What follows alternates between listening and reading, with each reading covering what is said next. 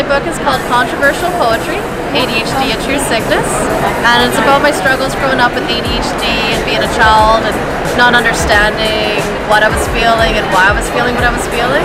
I started writing mostly in junior high because by then I learned more about the English language, what I felt, able to express myself through words.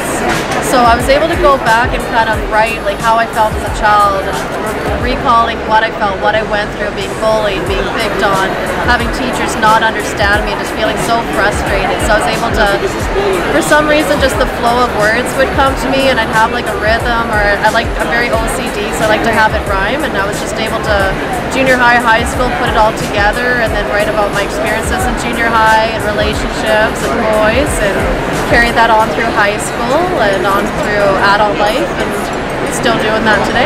Yes, writing was a very good outlet. I was able to let it all out instead of having it stay inside you and fester and just keep being upset. Like writing, I was able to put down all my words on a sheet of paper and just let it all out. You definitely need an outlet, whether you have bipolar or schizophrenia or anxiety. You need to have an outlet, whether that's singing or dancing or writing or sports.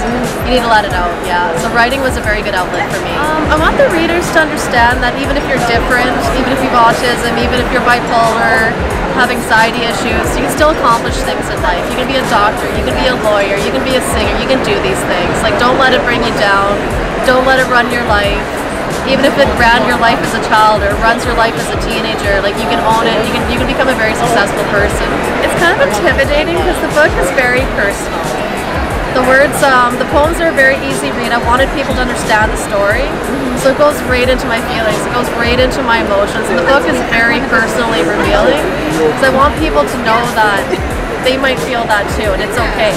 They might have gone through a poem here or a poem there or a story here, and it's okay. So they're not alone. My friend Kyle Hutchinson did the pictures, and he had schizophrenia. And before the sickness really took over, one of his dreams in life was to have a big artwork studio and to share his artwork with the world. About 18, 19, the schizophrenia really took over, and then he ended up committing suicide, so he never did accomplish that dream. So I wanted to attribute to Kyle. So I had to call up his mom and get permission to use Kyle's artwork. Right. And I wanted that in the book because I wanted it to be an easy read. I want people that don't read books to be able to flip through 10 pages and feel accomplished. Yeah, I'm on page 10 already. And I wanted the book to be different.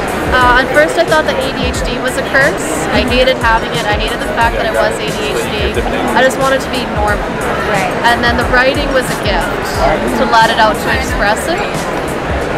My past emotions, my past experiences, I wanted to share them, but at the same time I wanted to close the door on it. Yes, I felt this, yes, I went through this, but now I'm going in a different direction. I'm accomplishing things so I can bury the hatchet and move forward and become goal-oriented and not let it own me anymore. I can let it go. Yes, that you are not your condition. Yeah, I don't want it to own me, to label me. I don't want to wear that label. Yeah. And I'm here with OKIR Publishing at the Book Expo in New York 2018.